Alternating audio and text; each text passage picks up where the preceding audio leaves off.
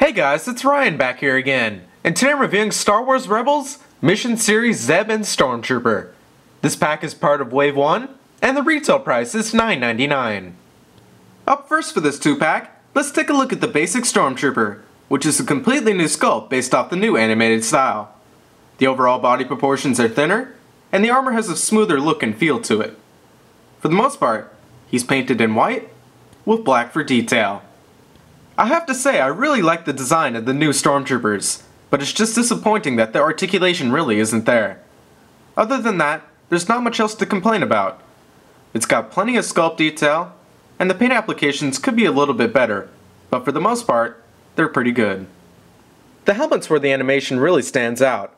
It has a more curved design and a wider base, while everything else is just like your basic Stormtrooper helmet, with blue printed vents on the side and various gray details. At the waist is some fine sculpt work for the armor, as well as the belt, and on the back of the torso is some additional animated-like detail. Attached to the back of the belt is a thermal detonator, and sculpted into the forearms is a row of grooves. Both of the legs are sculpted differently, and accurately at that, and there's quite a bit of subtle armor seams throughout the figure.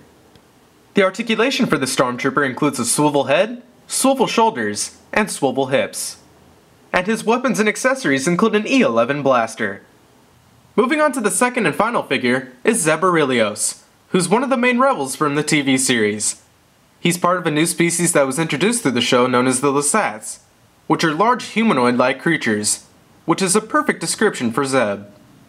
Towering over the other figures in the series, Zeb is one of the more exotic designs in both the sculpt as well as his paint applications, which include a variety of colors, such as dark purple for his skin, and gray and yellow for most of his clothing. His head sculpt is pretty nice, but I think Hasbro could have improved on his basic facial expression. Sculpted onto the sides of his face, as well as his chin is some facial hair, while the remaining hair is printed onto the top. His eyes are painted in dark green, while the pupils are black. Printed onto his left shoulder plate is a large white logo, while on his arms and legs is V-like tattoos.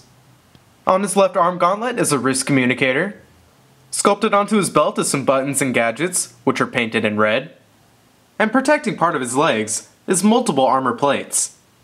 His feet have 4 toes each, and his legs are ever so slightly arched at both the shins, as well as his knees. The articulation for Zeb includes a swivel head, swivel shoulders, and swivel hips. And his weapons and accessories include a Lasat bow rifle, which is actually rather detailed. Overall, for about $10, this Mission Series 2-pack is one of the best to come out of the Rebels line so far, because not only do you get one of the most popular characters, but a nice looking army builder with him too. In my opinion, I'd highly recommend you grab one of these as soon as you can, because I'm sure they won't last for very long. I hope you all enjoyed this review, and I look forward to seeing you in the next one.